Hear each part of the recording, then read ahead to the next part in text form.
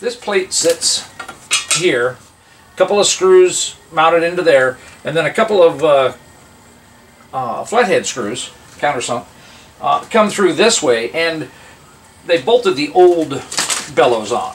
Now, one thing I didn't really care for is the old bellows, they mounted up here. So with it being raised up like that, it left a gap under here and that stuff, and I was like, I'm not really digging that. When these came in, they looked exactly like this on both sides. Okay? And I'm glad I didn't start cutting and drilling, filing holes there. I did have to put that clearance in so that when it comes down here, it will rise up over the block here, that mount. Okay, and then I also had to cut the ends off here to go over the heads of the those Allen head bolts there. Because what I'm trying to do is to get this to just mount straight over like that. Now, if you notice, it looks like there's going to be a bit of a gap here. And I thought, man, I could just, put some duct tape behind that and call it good, but I think the coolant and all that kind of stuff is just going to kill it. I'm gonna just make a new plate. One of the other things is that this leaves at least an inch of opening back here. Okay, so if you're blowing chips around and stuff like that, or they're bouncing around and that kind of stuff, they could easily just find their way back in there. So I'm going to make a plate that's the full width to keep that from happening.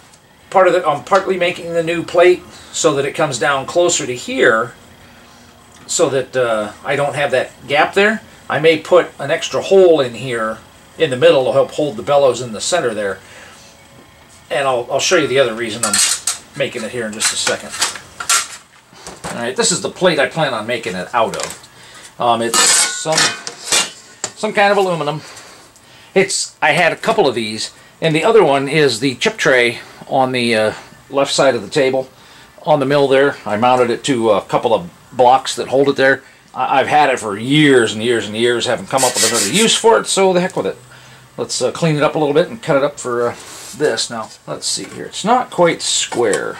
1/4 inch overhang. Basically no overhang. It's exactly the same width. So let's do it this way. The only difference being is that these holes will be there. I may put a couple of screws in there just to close the holes. It doesn't matter. They're not going to be anywhere where it's going to affect chips or anything like that.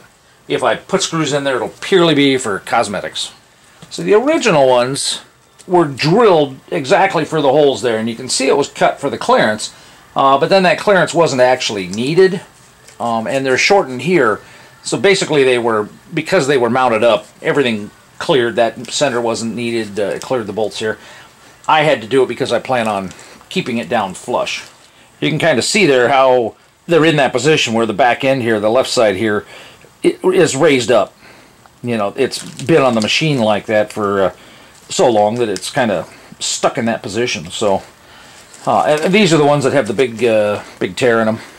That's why they're getting replaced. So the new ones, I'd like to have them a little bit wider. It would be perfect if these lands here, or whatever you want to call them, if they were, like another inch and a half even, another inch. If they were another inch wider, okay, and basically the accordion bellows, the fabric could be out that inch without having to have that deep of a bellow, a valley, but the plastic, since that's holding it when it does this, because basically what it is it sits on the way, and let's say this is the way here, and there's the edge, it sits like this, and so when they open up, you actually get chips right on the way. What I'd really like to see would be for that to be widened and extended like that, and that's almost enough right there. But if that was 1 inch wider on each side, it would definitely help keep the chips from getting and sitting on the ways there and getting rubbed back and forth by the bellows, and obviously from the table, the saddle. So with cutting this, I started measuring and everything, and I started looking at the holes. And if you can see that, the holes are 7/32 off the center here.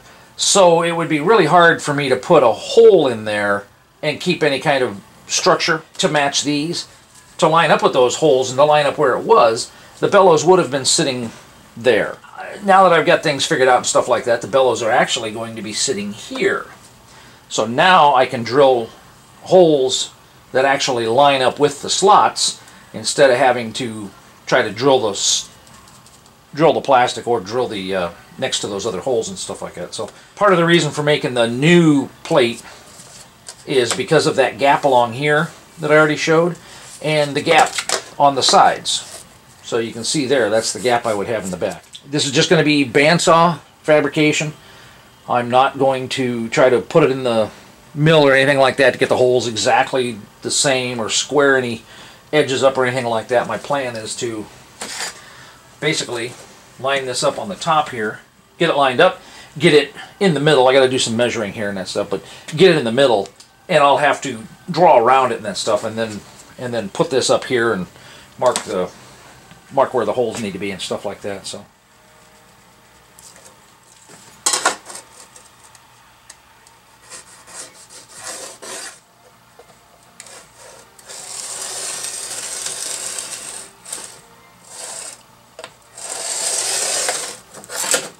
Well, I've already gotten started on it here. I've got a feeling I'm going to hit here, so then I'll have to figure out how to flip it over. I should be able to at least cut in that far, so it should be good to go.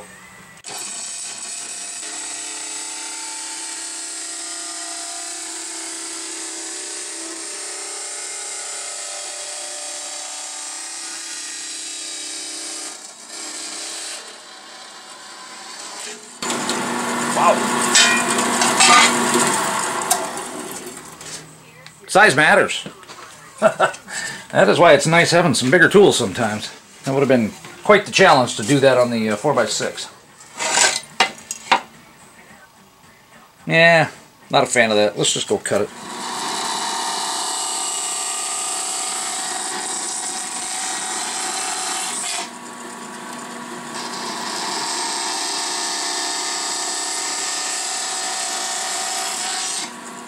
And here's where it's nice to have something a bit smaller.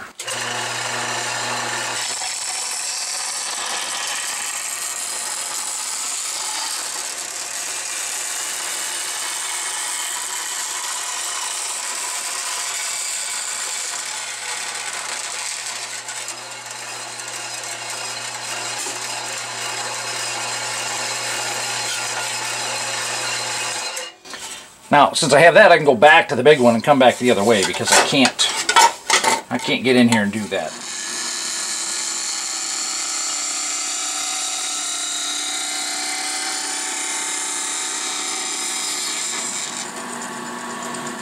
Oh yeah, I guess I do still have some cutting.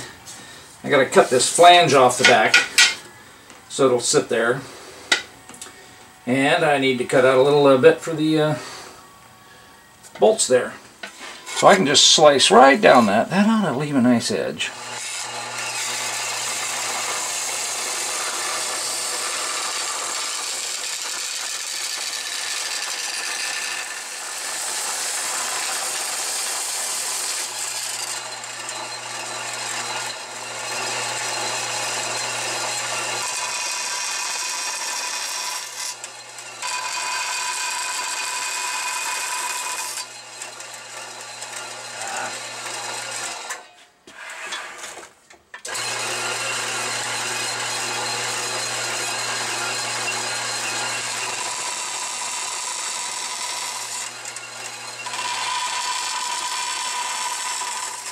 And I'm wondering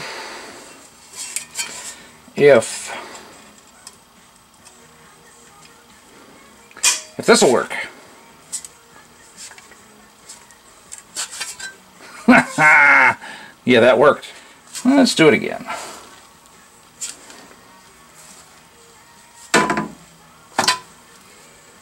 Good enough.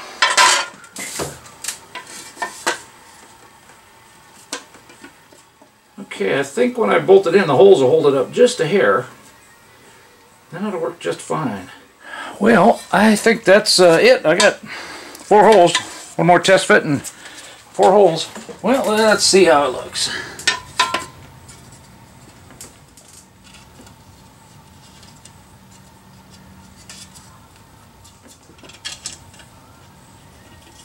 Oh, not too bad with a tape measure and a punch, huh? Alright, I gotta screw those to that. Since these are slotted now, I can put the screws back in here and drop it down over it instead of trying to bend it up and start the threads. That'll make that a lot easier. Same way I had to notch these sides for the bolt clearance for the backing plate. Now that the bellows are mounted, I can tweak those. Yeah, I know, no gloves. I couldn't see putting them back on just for the last test fitting.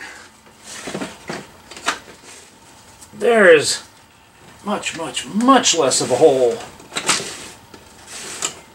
Yeah, that looks nice. That looks kind of finished. I like the fact that it's flat now instead of having that hump in it. So that's it for right now. I got to take that off, hold it up over here, put the other side in, attach it, and then I can put that side back on. But I want to make sure I get the ways and stuff like that cleaned under here. First, get it bolted on there, then I can put the cover back on here. Yeah, so I should have this thing finished tomorrow. I guess I should have ordered a second set of Y bellows. I knew there was a couple of holes in there, but I did not realize it was that holy. Let's see. Yeah, I mean, look at that. You can see the light right through there. Almost like it's a screen.